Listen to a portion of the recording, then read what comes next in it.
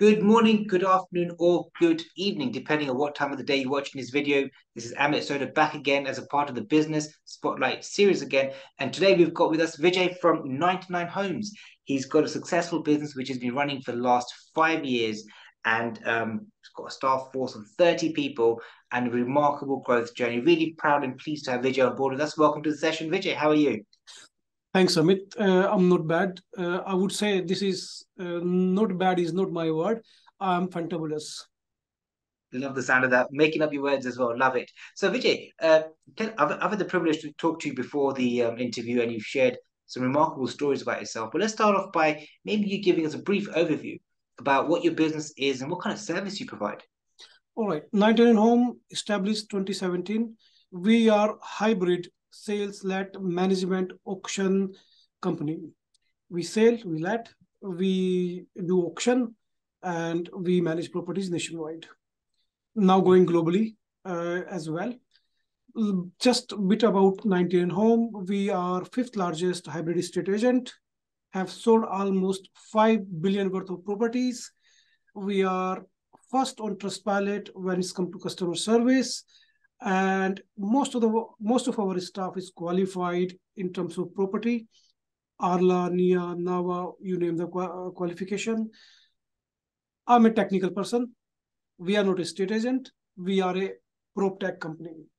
So people think, they get confused what you are. You know, Amazon and Asda, they're both selling milk. They're both selling mobile as well. But Amazon is a digital,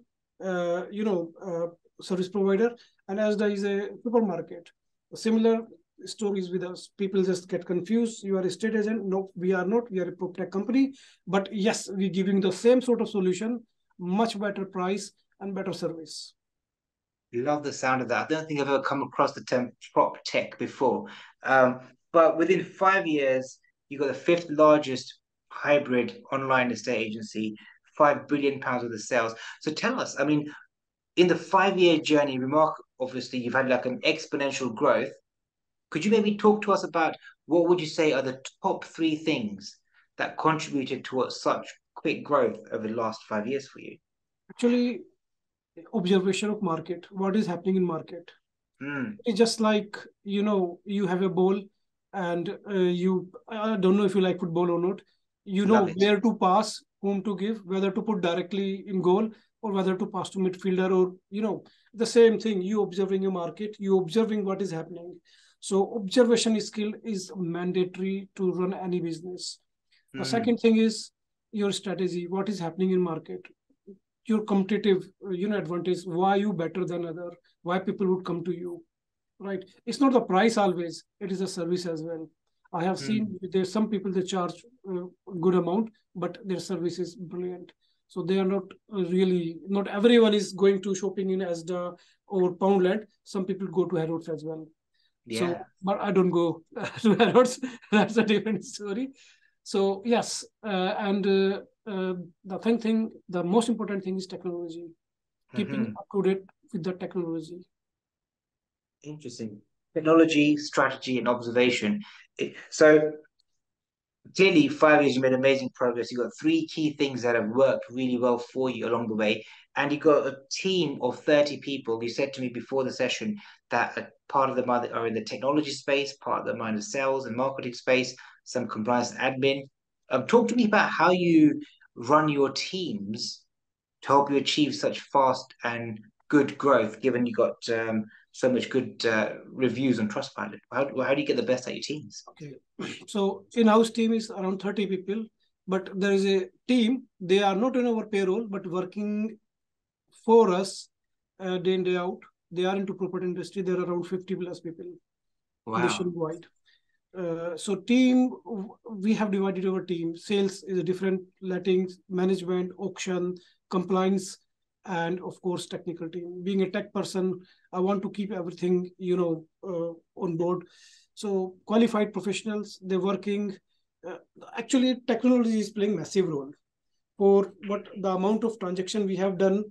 Honestly speaking, if we were in back in 20 years back, we would be talking about 50, 60 people basically. But now 50% job is done by automation. A client is doing for us basically. putting such as, in the UK, per hour you pay. But if a client is putting 80% information over system, that you're saving money. You just doing a verification, you checking compliance, and that's Mhm. all it is basically. Awesome, awesome. So you mentioned before the interview a really important word. In the UK, people like to DIY, do it by themselves, and that seems to be one of the principles you've really used to leverage time and money and technology to help people do it themselves. So talk to us a bit about what kind, how you went about getting confidence in the concept of putting in the customer's lap to do all the work. There's one thing when I was doing MBA, I studied consumer behavior. Right, Oh, you must respect all sort of customer. As I mentioned, there is some people, they love shopping in Poland, and some people they just don't go anywhere apart from Harrods. Right, so we cater both.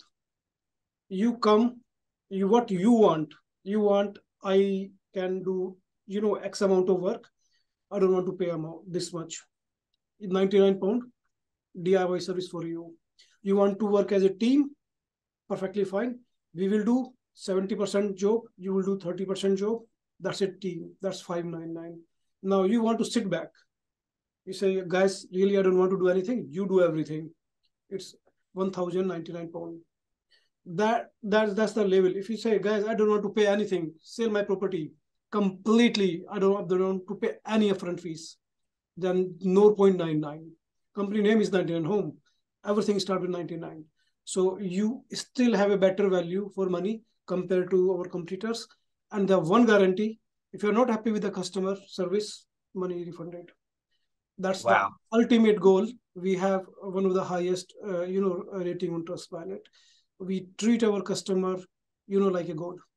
And whether they are good, bad, end of the day, even if they are unhappy, they see, okay, you know what, you have put massive effort, you have done great job, you deserve basically. And that's what all the mantra of success. Mm. Giving the customer an amazing success, amazing experience. And even if they don't get what they want, they still think, "Do you know what? You've done a great job. You keep the money." And it's really interesting you touched on the fact that a consumer really understanding your customer. I suppose that's one of the reasons why we've all been given one mouth and two ears. It seems as if you pay a lot of attention on listening to what the customers need and then servicing that. So you said you got kind of four key programs or four key approaches and all different versions of to what extent they want to do it or why. So and you learn all that in the MBA series. So clearly you've got an MBA. You're really into your education and learning about how to run a really good business. So talk to me about learning on the job along your journey as you've been achieving these successes. What would you say are your top three takeaways from learning on the job and learning from the experience you've had? The three most important thing is, look after your team first. Mm, So they are looking after your business, make sure you look after them. Very much inspired by Tata, right, in very known figure, following his footstep, to be very honest with everyone. So every Saturday, I have a session with my team, 1 hour session, 45-minute session, completely open to them, laughing, chatting, teasing. I never let them feel that they are talking to the boss. Uh, just like them, okay, guys, we also it's a web session Saturday most of the time. And, teaching them, some lesson, okay, guys, this is telling them the company situation. Guys, we are in profit, we are in loss. I need your help. mm. And you know what? They work just like a gang, right? Just like a football team. You have a football team, and if someone touch you, your team player, even though he's on wrong side, they will come and support you. And that's what I have made it. And I feel it. You know what? I will look after them. They will look after my business. Brilliant. You look after them, they look after your business, and the kind of circle goes around. That's an amazing way of putting it, really. We teach something similar in Action Coach. You look after your team look after your customers look after the business looks after you. Simple. This is Amazing, that's how it amazing. is. So that's the first Key takeaway. And that's what Richard Branson says. Your company's number one asset is not your customers, is your business itself. What else would you want to share as a key learning you've had um, along the way? Tracking the market. Sorry? Tracking the market. Wow. Tell us more. So tracking market is, whatever you're doing, if you don't have market knowledge, you can't do Mm, anything. Make sure you must know what is happening, what your competitors doing, and that should not be on paper. That should be in your head. Basically, they're doing this, and this is what the next move they're gonna do, and that's what I will be doing if they do this. That's how I'm gonna do this. Honestly speaking, 99 Home did not spend money on marketing. From where we are getting clients? Story. We sold one guy property somewhere, big boss. He had around 4,000 employees, right? And he was, amazed. He sold his 1 million worth of property, just 99 quid. He sent an email to all team member. If you need property service, this is the company. Now that is word of mouth. And our 80% client is coming from word of mouth. man. 97% retention client. And you know what? The piece of third point is how easy your CRM or your the system should be. When I started, I given my system to test my daughter, 5-year-old daughter. Can you do something? Whatever you fill the forms. When we went live, a guy from Scotland, of course I can give you his name, 75-year-old, and he uploaded his property. Next day I called him, say, you who uploaded your property? Say, I uploaded myself. So, okay, you're 75. Are you tech savvy? So, no, you don't have to be tech savvy. It's just like filling the flight tickets. On that day I realized whatever you're doing absolutely spot on. So keep it Mm, up. And wow. this is have lots of story. One guy back in day one, he got offer on his mobile SMS alert. Okay, 450K his property price. Offer was 475. 11, half 11 at night. He couldn't get sleep all night. The first thing in the morning, luckily he had my mobile number. He called me, Vijay, are you sleeping? I said, yes, I was. Tell me. I got an offer, 25K above asking price. So, okay, that's good. Well done. So no, you've done everything. Honestly speaking, I have done nothing. It is the guy who done everything. He listed, he showed. I just created the platform. Mm.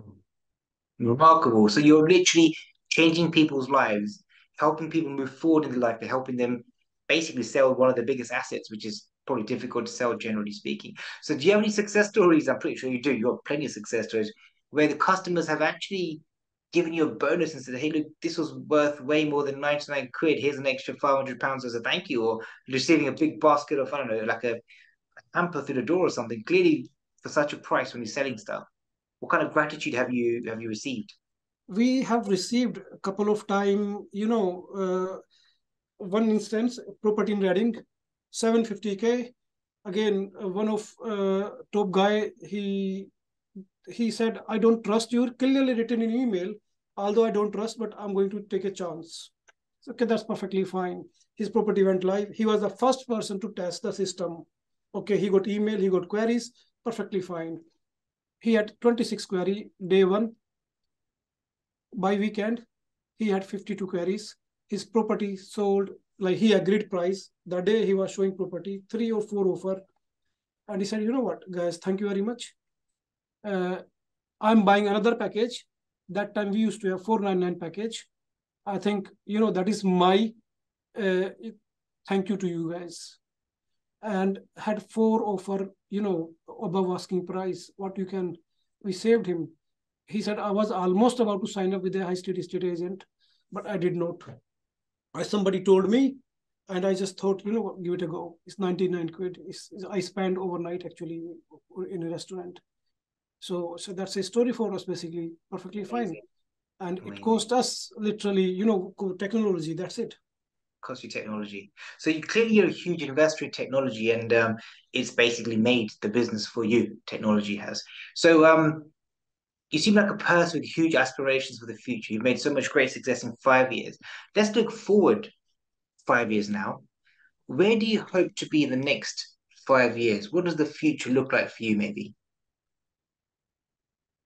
First thing, we want to go for IPO. So we are not considering this moment to, there are companies they are looking at buy, but we are not thinking about it. The second thing is we want to dominate the market. We want to Mm, take control of one-stop property shop. When you think about property, you think about 99 Home. Simple as that. Whether sales, let, management, auction, insurance, legal, whatever you need, even handyman. So we everything is under one roof. There's a more fantastic. prop tech solution we're building day by day, and hopefully in few years time we will be. We are already launched our franchisee this year last year. Uh, Mm, we heading towards Europe. We have already done some transaction in Europe, so we are going global. That's the smashing. other thing is to take control. And third most important thing is hit USA. Until now, you will see the US based company coming to UK. They're doing this and that. We want to be the company hitting going back to the USA. Okay, hello guys coming from UK. To crack Brilliant. the market. Smashing. Amazing. So IPOs hitting the USA, going global, and just being known as the one-stop shop when it comes to property, really inspirational. Along the way, no doubt, you probably know and agree that you will face business challenges as you come across. Yes, they're going to be a challenging economic and political backdrop, and we know we can't do much directly about what happens in the economy, what happens in the market.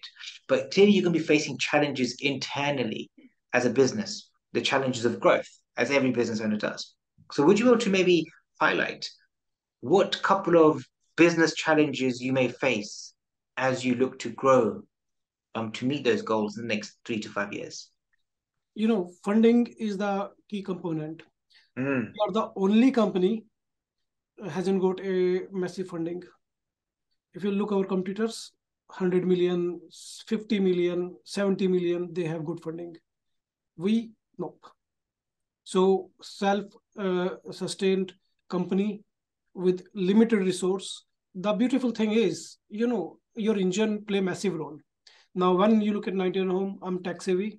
You, I'm technical, hardcore technical. I sleep, drink, eat properties, prop tech. That's what it is. You ask me, hey guy, play golf with me on Sunday. I said no.